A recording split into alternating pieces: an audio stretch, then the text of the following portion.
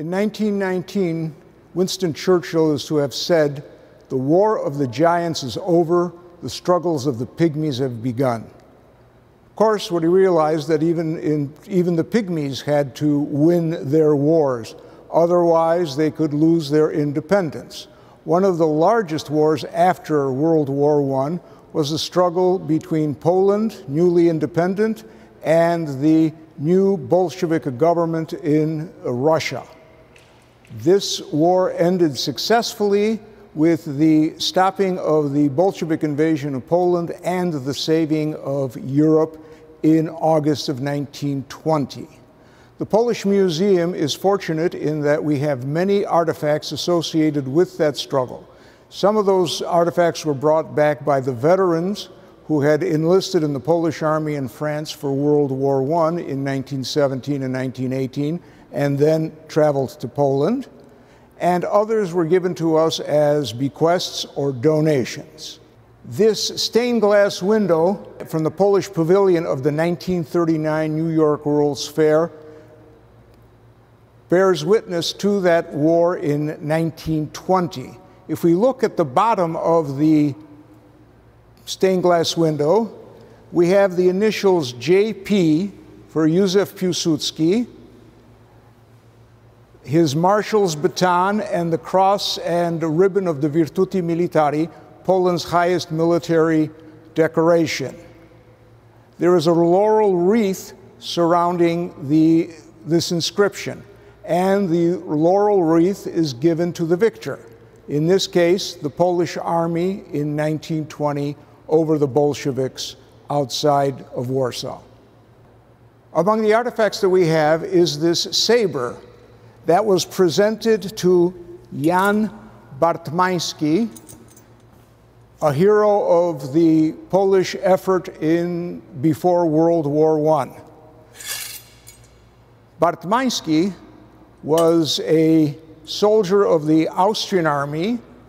After his retirement, he came to the United States, to seek a career as a businessman, and he also was interested in military affairs, so he stayed with the Polish Falcons in North America in their military program, and eventually became the head of the military training. So he received this saber from his fellow Falcon leaders. His father had died fighting against the Russians in 1863.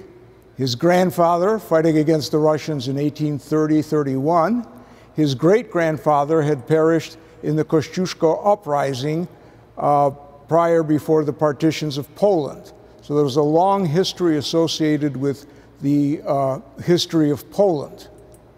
Bartmański, even though he was 50 years old, attended the second Falcon officers course in Canada.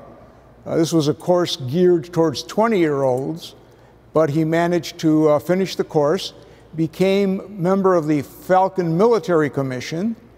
When the Falcons started going to France in 1918, he went to France because of his prior military service. He took part in a logistics course, returned with the Polish army to Poland in 1919, and commanded a regiment outside of Warsaw. He was taken prisoner and tortured and killed. One of the signers of the saber is a Wincenty Skarżyński. He was an American veteran, a Falcon officer, fought in France, and then he remained in Poland and was captured in 1939 and was executed in Katyn. Many of you are familiar with Marion C. Cooper, an American aviator who was a Polish fighter pilot in the 1920 war, who then returned to the United States and wrote the screenplay and eventually directed the famous movie King Kong. A co-founder of his of the so-called Kościuszko Squadron was from Chicago, Lieutenant Colonel Cedric E. Fauntleroy. Fauntleroy, in 1942, donated many items to the Polish Museum At that time, it was called the Archives and Museum of the Polish Roman Catholic Union. Among those things that he donated was this painting, painted by Regina Valant, based on a photograph of Colonel Fauntleroy in his Polish Air Force uniform with all his appropriate decorations. We also received a book written by Miriam C. Cooper about Colonel Fauntleroy and his squadron. What we have is a translation from the English into Polish, printed here in Chicago in 1922 by the Fauntleroy and Harrison Publishing Company. One of the items described in the book is an illustration given to Colonel Fauntleroy by the NCOs and mechanics of the squadron. It is addressed to our beloved commander on the occasion of Christmas in Lwów, 1919, and signed by the NCOs and mechanics. Fauntleroy and Cooper got a bit of a laugh out of this, because here we have a portrait of Kościuszko, the namesake of the squadron, and the artist shows Lwów, a large city with cupolas and towers, and the airplanes flying over it. Then we cross the ocean and come to New York, which has the Statue of Liberty, which is obviously a well-known image of New York, but it also shows New York as a little village compared to Lwów. And this entertained the Americans who had visited New York, of course, quite a bit. The custom of bringing back war prizes or souvenirs goes back into ancient times. We were fortunate that we received a few items as war prizes. A young Polish officer, Jan Kostrubała, who came to Chicago as a young man and then graduated from Weber High School, joined the Polish Army. Now, it's interesting because what he did is, even though he had a good Catholic education at Weber High School, he lied about his age. He was 17 years old, but because he was over 6 feet, they took him, and he was sent to the 3rd Officers Course in Canada, completed at Camp Borden, and became a lieutenant in the Polish Army. In 1918, he arrived in France, took over a unit, and with that unit, he returned to Poland. The unit was the 3rd Rifle Regiment. In Poland, it was renumbered as the 45th Border Regiment, 45. Pułk Strzelców Kresowych. And this unit he led and earned a Krzyż Waleczny, Cross of Valor, Poland's 2nd highest military award. He was one of the last Americans to be demobilized from the Polish Army and returned to the United States in 1921. He became active in the Polish community, eventually becoming a writer for the Dziennik Chicagowski, which was printed in the United States in Chicago through at least the 1960s. The banner that Lieutenant Kostrubała captured is not a military banner, it's a propaganda banner. When we look at it, we will see that it's written in Cyrillic, and it is addressed to the inhabitants of Lithuania and Belarus, borderlands between Russia and Poland. On one side, we have the greetings from the Soviet International Congress. On the other side, we have greetings for the countries of Belarus and Lithuania, and that they are joining the new socialist order. The other capture of war is a Soviet hat called a budyeniówka, named after the Soviet cavalry commander Semyon Budyenne. It is modeled on the Russian medieval helmet in the fact that it has a point and then comes down and like chainmail.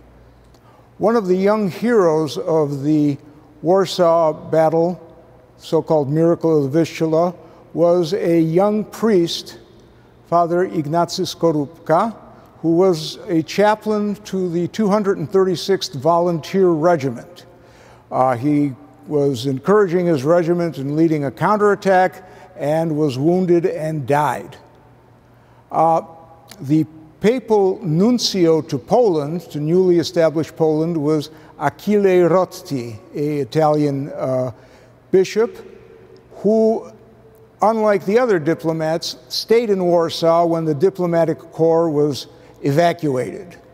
And later on, he became Pope Pius XI. The Polish government, in order to honor him, employed a young Polish artist by the name of Jan Henryk de Rosen to paint at the papal residence, summer residence at Castel Gandolfo, a mural depicting the Battle of Warsaw and also Father Skorupka leading the counterattack. The reason we don't have that mural, however, we do have two murals done by Jan Henryk Rosen, which came to the museum courtesy of the Polish Pavilion at the New York World's Fair, which is what we started talking about. And they are here in the main hall of the museum, named in honor of Sabina Logisz, and they portray Poland past and Poland future. However, what we do have is a illustration done by a poster artist of Polish descent, Władysław Tedor Benda, who designed many posters during World War I for both the American cause and for the Polish army in France. And you will see this as a sketch of Father Skorupka leading the counterattack moment before he was killed. On the 10th anniversary of the victory of the Poles over the Bolsheviks in Warsaw, the Miracle of the Vistula, the Polish community here in Chicago celebrated that momentous occasion by organizing a celebration in Humboldt Park. The civil part took place in Humboldt Park, but before that, all the Polish parishes celebrated Mass, and then everybody met at Humboldt Park. According to the newspaper reports, there were 70,000 participants. Someone said it reminded them of the large rallies that took place for Poland's independence during World War I. What the Polish Museum received, actually it was the Roman Catholic Union received as first prize for the most informative float of that parade. The second place was earned by the Polish Women's Alliance, and the third by the Alliance of Young Poles, Związek Młodzieży Polskiej, which was a paramilitary group prior to World War I. So we have the top prize for that event. Also, we have the day of that event memorial book, which was published and distributed. So we see again the image of Father Skorupka leading the counterattack against the Bolsheviks. And inside we can see participants, people who talked, presented speeches, were active. So it's a one-day shot of what the Poles here in Chicago did to commemorate what we are now commemorating 100 years after the fact. Unfortunately, because of the political situation in 1945, there was no 25th anniversary celebration because, unfortunately, as a result of World War II, the Soviets did occupy Poland, what they had failed to do in 1920. Another souvenir is a book made by the Polish Roman Catholic Union. It has the autographs and signatures of the main participants and speakers. So again, we have a way of checking who was there and what they said. And of course, we can see the logo of the Polish Roman Catholic Union on the cover. So, 100 years ago after the fact, despite the conditions that we are under, we are still trying to commemorate and remember what our forefathers achieved 100 years ago and how their memorial was kept alive.